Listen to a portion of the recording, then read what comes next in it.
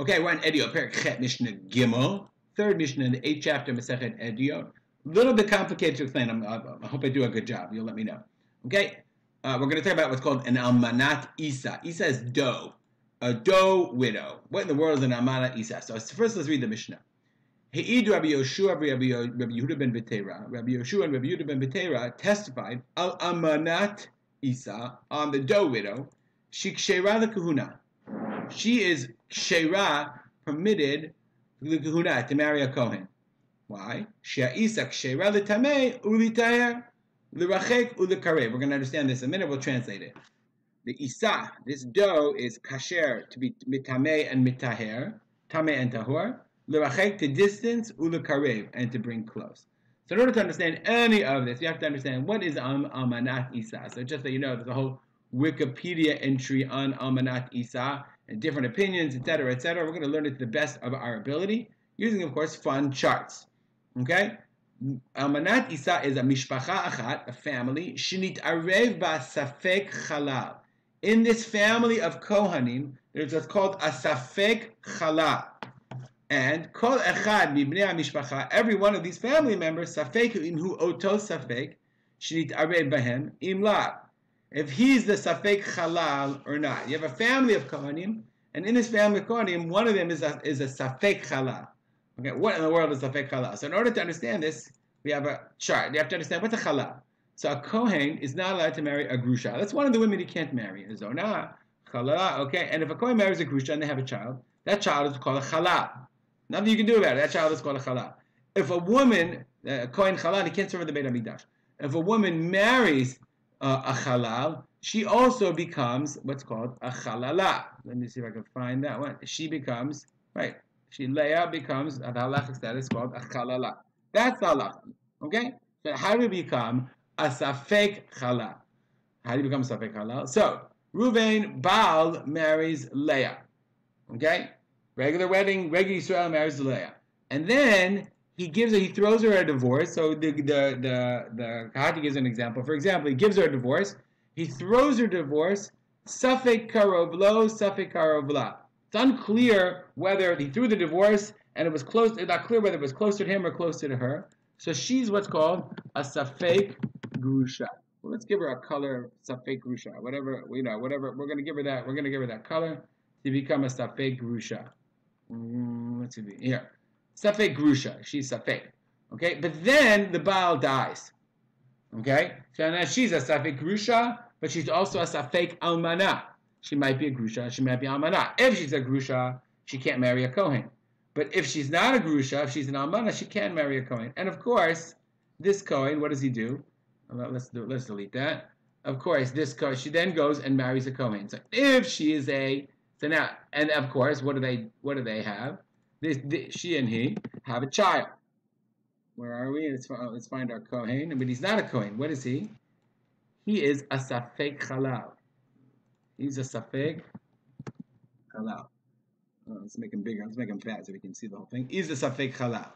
Why? Because remember, she is safek grusha. Her husband might have divorced her. She's safek almana. If she's a grusha, then this guy is a chalal.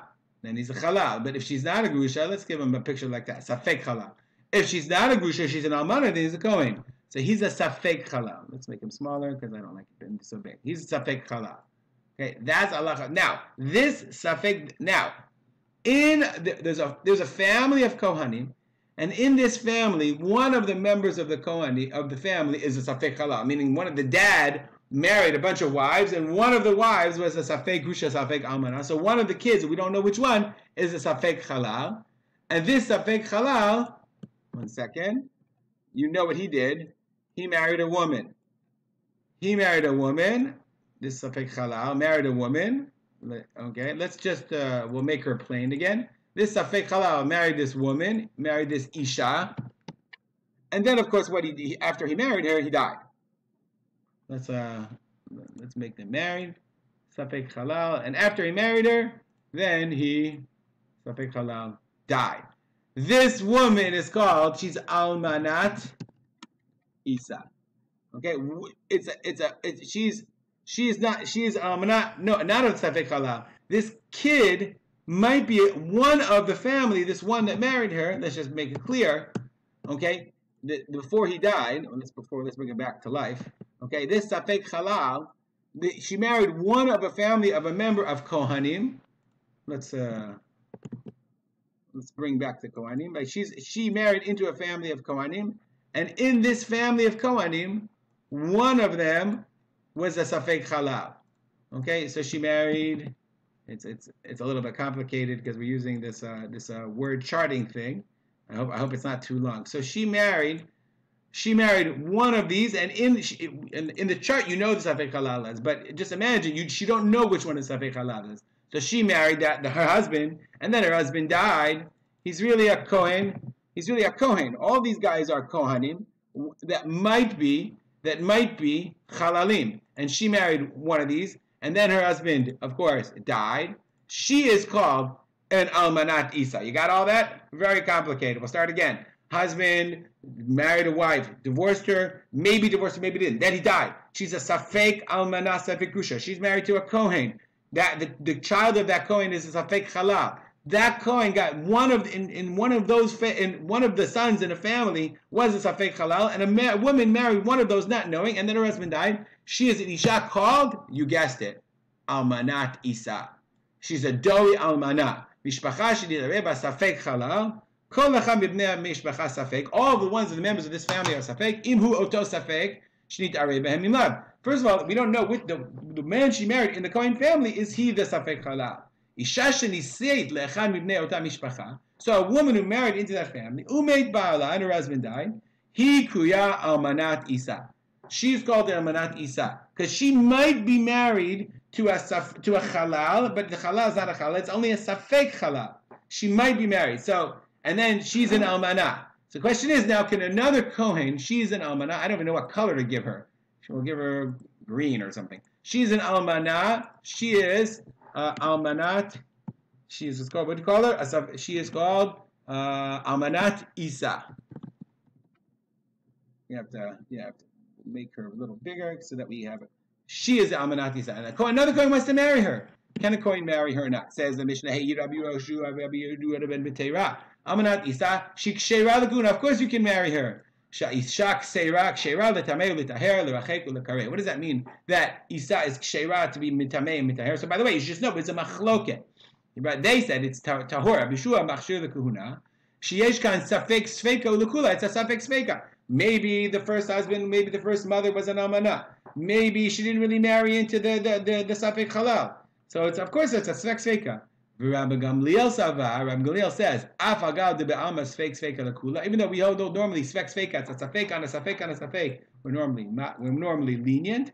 Hachashai, here it's different. Ma le'asu be'yuchsin. No, we're talking about Yuchsin of Kohanim. We're talking about family, descendant genealogy. Ma le'asu be'yuchsin. We're very, very stringent. So what does it mean that the ksheira, Isha ksheira letameh l'taher l'rachek u'lekarev?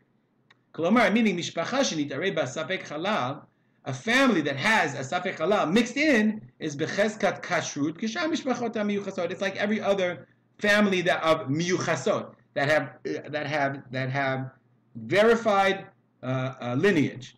K'mo shar mishpachot omrod zu tmeya, because and the other families can say this offspring is tmeya. Umitrachakim man, and they distance from her. V'zu Torah, and this is Torah. Umitkarvim ota, and they bring her close. Kach, similarly, mishpacha zo, this family shnitma b'safek halal that has safek halal nitma embedded in it. And you only know who will be nitma b'safek. They can't say, well, since we have a safek, en zrichim yoter livdok kishenos im nashim. They don't have to check. Well, they can marry whoever they want. Kedei l'rachek, rather nashim eze nitma be'eze Torah, which is tamei and Torah. So what it means is, okay, she ksheira lekahuna, an almanat Eesah, a family that married and has an almanat Eesah, okay, a family that has Eesah ksheira is a family ksheira, and therefore they have to be mitameh and mitaher. They have to say which is tahor and tameh. L'rachek ulekarev. They have to distance those that are distanceable, and karev bring close those you can bring close. Meaning they're like a regular family according to Rabbi Yehoshua and Rabbi Yehuda ben B'teira. Of Yuchsin, they have Yuchsin. They're considered a family of Yuchsin. We accept your edud. We accept you are halachically correct. What can we do? Shegazar Rabbi Yochanan ben Zakkai. Rabbi Yochanan ben Zakkai made a decree. Shelolo shi batei dinim makach. We no longer seat batei dinim in order to permit, in order to create leniencies for yuchsin and kohanim. We don't create beit dinim latir Almanat Eesah lechatchila, to permit marrying a kohen marrying an Almanat Eesah lechatchila.